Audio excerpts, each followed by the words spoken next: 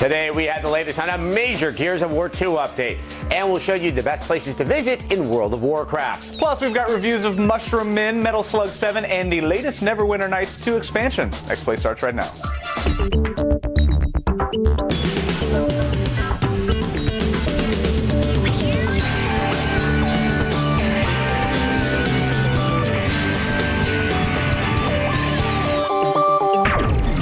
Hello and welcome to X-Play's TV's most watched video game show, and that includes humans now, huh? Not I'm just Adam robots. Sessler. And I'm Blair Herder. Adam, before we start, I gotta say, this stand smells like Olivia Munn.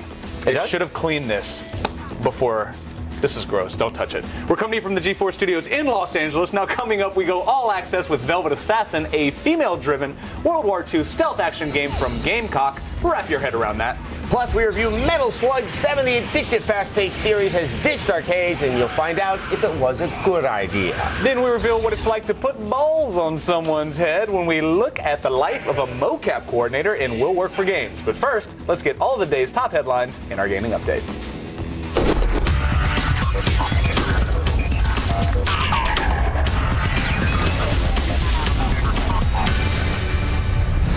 First up, the console wars continue with Microsoft celebrating a successful Xbox 360 holiday sales season. The software giant revealed consumer spending on Xbox Live increased 84% year-on-year, with lifetime revenues at over $1 billion. Thanks in part to the November launch of the new Xbox experience, the system now has over 17 million Xbox Live members worldwide.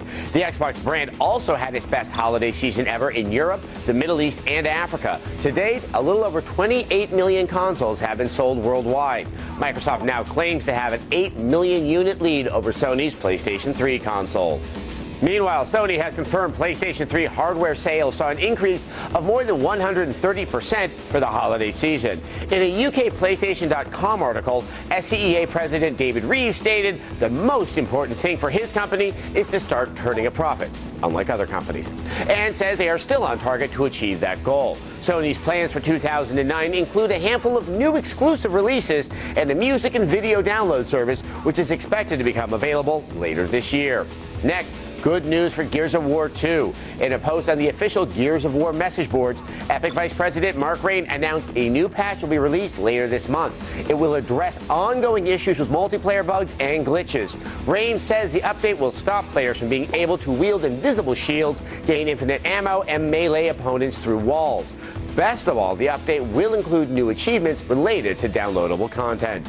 Finally, a listing at Xbox.com has revealed EA is planning to release a Skate 2 demo via the Xbox Live Marketplace this Thursday. The sequel to EA's Tony Hawk Killer will be available at stores for the Xbox 360 and PlayStation 3 on January 21st. All right, that's it for today's gaming update. Now, for the latest news, be sure to check out our website, g4tv.com/xplay. But now let's send it over to Blair, my favorite NPC. Give me a quest. Come on. That's what they do a lot. The Neverwinter Nights series is for hardcore, old-school D&D players who are considering dipping their toe into computer games. And Obsidian Entertainment hopes to breathe new life into Part 2 with the brand new expansion Storm of Zehir. There's plenty of changes, and find out if they work in this review.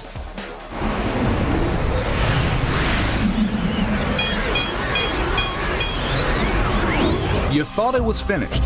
You thought you had tied up all the loose ends in the Forgotten Realms. You thought you had mopped up all the evil in all the lands. Got some bad news. You were wrong. Turns out there's still some life in the 2-year-old Neverwinter Nights 2, which recently added a second expansion, Storm of Zehir. There are a few changes to the gameplay, but Storm of Zehir is mostly just an excuse to get back out questing. Welcome back, traveler. First, though, I should probably catch you up on what's been going on in the Forgotten Realms since the King of Shadows has been defeated. As the world slowly rebuilds, a new cult is emerging that worships the recently added to the canon god Zehir. You start your adventures on a boat, in a storm, which in an RPG can only mean one thing. Shipwreck party! Now's no time for humor, you great idiot. One of the new aspects to the game is the ability to tailor-make every member of your party. Oh, sure, you could just use one of the stock pre-made adventurers that the game provides. But then how can you max out one of your cohort's intimidation skill to get whatever you want? But by far the biggest addition to the game is the new Overland map, a 3D world you have to navigate to get from place to place. The map shows the location of enemies in the region, allowing you to either avoid them and carry on, or pull out your sword and do battle. Another less winning feature is trading. While other games have successfully integrated a system of commerce into magical adventures, it just feels tacked on in Storm of Zehir. I say get me off the trade routes and back on the beach killing velociraptors. But hey, I like fighting beach velociraptors. You might like grain trading. I would say yes. Still, this is a worthy addition to Neverwinter Nights 2. There's more to explore and plenty to plunder, and that's all we need for a good time. Clearly you have an eye for quality. Neverwinter Nights 2 Storm of Zehir fights off 4 kobolds out of 5. It's easy to get lost in Northrend, the new land introduced in World of Warcraft's Lich King expansion. Now, players might find themselves at odds with the game rather than smoking it like the crack that it is. In a special X-Play tour guide, we look at all the places worth checking out.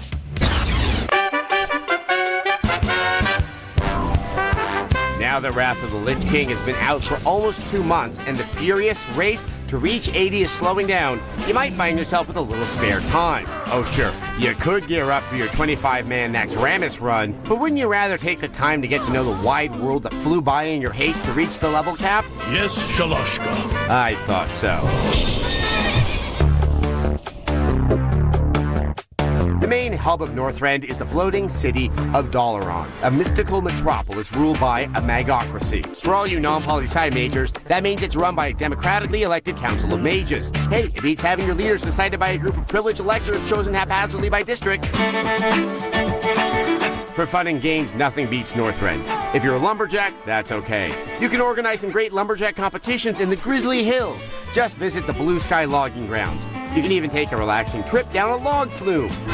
If you're not into flannel and the Pacific Northwest, the Storm Peaks have a peaceful outdoor sculpture garden at Thunderfall. For more forbidding views, fly up to Ice Crown Glacier. When it comes to architectural design here, the Lich King has decided that less is Mordor. You can get stunning vistas with spiky ironclad fortresses, but beware, the local populace doesn't take kindly to trespassing.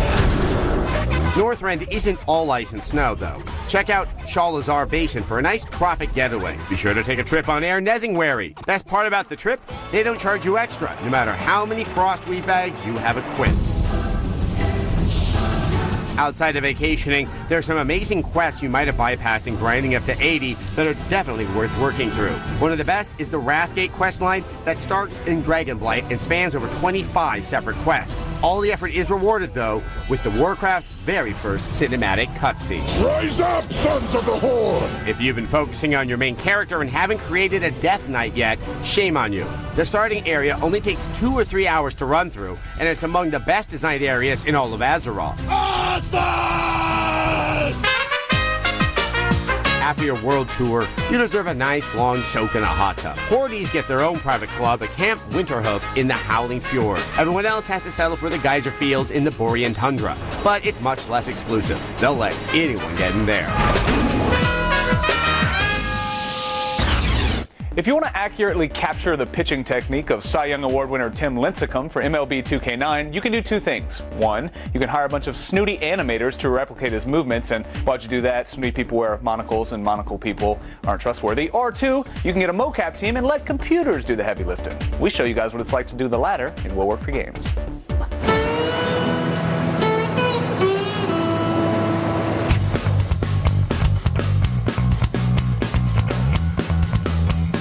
If you've been watching X-Play for a while, and if you aren't, start. But if you have, you've probably seen a bunch of athletes dressed up in cute little skin-tight outfits reenacting all their greatest moves. But what goes into these motion capture sessions? What does it take to have a career in mocap?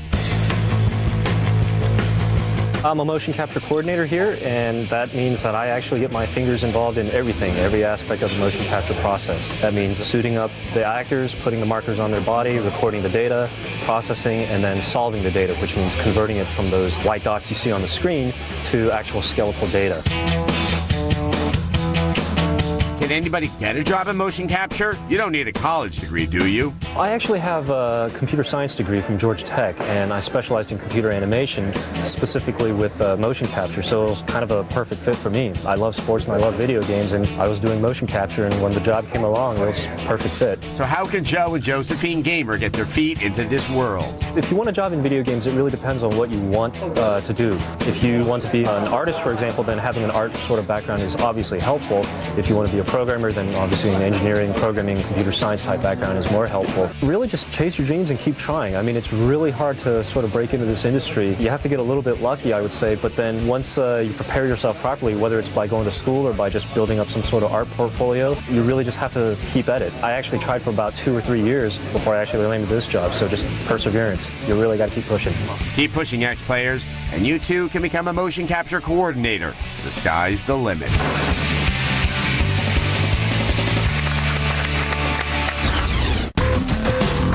Coming up on X-Play, we go all access with Velvet Assassin. Go behind enemy lines with some sexy World War II stealth action. Then get on the leaderboards tonight. Pro Gamer T-Squared will have the Gears of War 2 tips that will keep you breathing for one more match. Plus, the Spore Wars have hit the Wii. Don't miss the brutally honest word on Mushroom Men. All this and more. Keep it here. Yeah. G4X.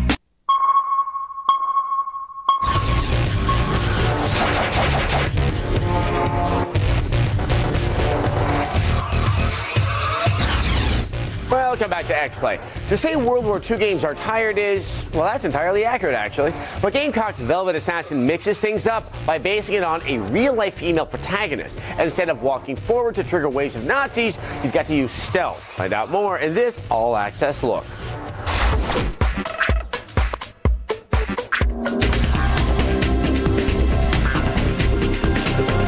There's a new operative committing international espionage. Velvet Assassin puts you in the role of virtual vixen Violette Summer. We got the latest from Replay Studios' Inga Mittendorf about their upcoming World War II spy thriller. We had the idea to do a World War II game, so we were doing a lot of research on the game. We had 2 people searching for us on everything, so they found out about this true woman, this true character. Her name is Violet Sabo, and yeah, she was driven by rage. She lost her husband before their child was born, and this was her reason to go behind enemy lines and fight for the British MI6. In addition to being based on a real person, Velvet Assassin stays true to history and incorporates authentic environments. We wanted to show a lot of historical facts. We used original locations, tried to reconstruct those areas from aerial photos we had all over Europe, different places, different locations, everything looks different. It's different, inspired by atmosphere, colors, dramatic, so it's very nice. And don't worry about learning the language. Gamers will have a few options to help you survive. If you, for example, want to be the murderer, then you have the opportunity to do the close kills. If you don't like that, then you have the opportunity to sneak by some of the soldiers, so whenever you try to go through the game without killing, you get special achievements as well. I hope that everybody likes it the same as I do. So, early 2009, go for it, Xbox 360 and PC.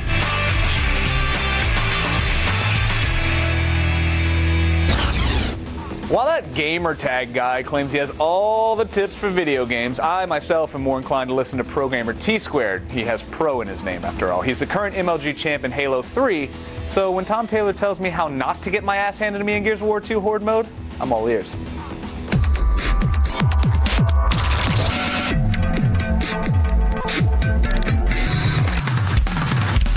What's up, everybody? I'm Tom Taylor. Tom Taylor. But you may know me as T-Squared. T-Squared.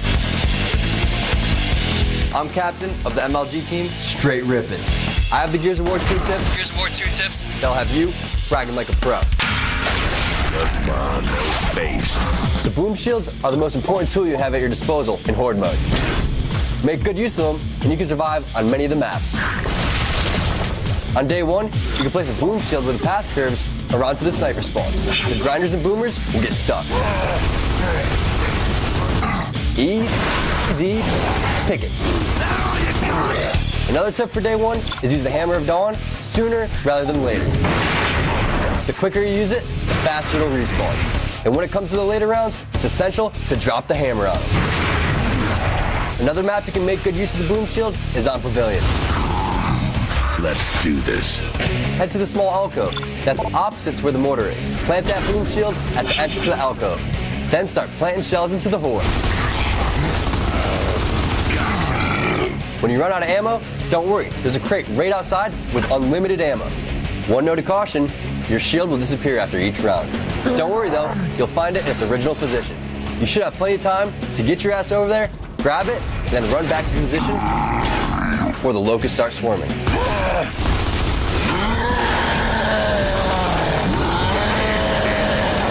out of my face. Now for all you people out there saying, well, what happens when the locusts kick down the shields? There's an easy way to keep them from booting them down. Plant them backwards.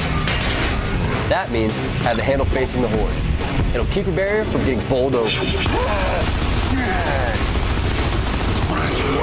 Make good use of the boom shield in horde mode, dealing wave after wave of locusts in to the ground.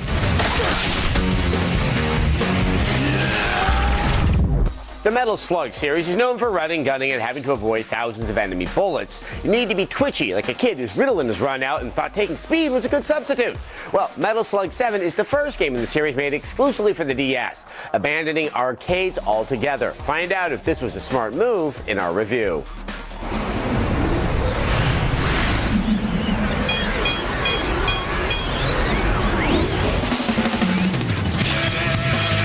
Put down the salt because you're about to get slugged. Actually, we're talking about Metal Slug. And get this order to go because Metal Slug 7 is available on the DS. It's a new game, but the premise is the same. One soldier against an army of bad guys. And unlike other installments in the series, Metal Slug 7 is a one-man job, which means no simultaneous co-op. But the rest of the game remains true to the series. It comes as no surprise that when you cram a game onto the tiny DS screen, you're gonna forfeit some graphic quality, but it actually looks pretty good considering. However, when things get really hectic, it can't take the heat, so you're prone to slowdowns. Play it on easy and you stand a decent chance of making it through the game's 7 missions.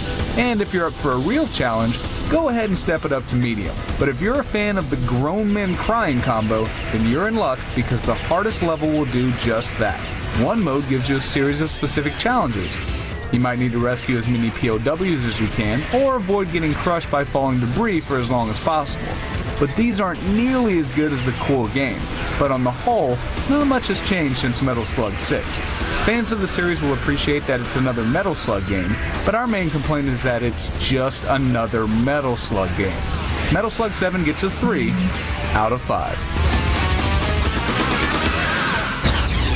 Be the first to know the technological future when G4 takes you inside CES 09 Live. We are covering this year's most innovative gadgets, gear, and gizmos live from the motherboard of all tech shows. Our extensive live coverage of CES 09 Live starts Thursday, 6 p.m. Eastern, presented by Acura Advance. Only on G4. Now check out G4TV.com right now. That's G4TV.com/CES for updates. And when X-Play returns, you got to throw the CS in the end so people know. They'll get confused. Yeah. When we return, we're going to review Mushroom Men, The Spore Wars for the week. We'll be back.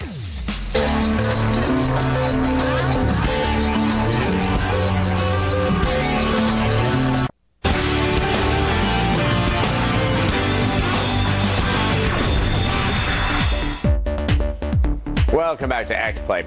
On the list of things I don't like, you can find fungi right between loud children and estate tax. Gamecock was hoping to change my mind with Mushroom Men, a Wii platformer about civil war on a minuscule scale. Today, I report that they did not. From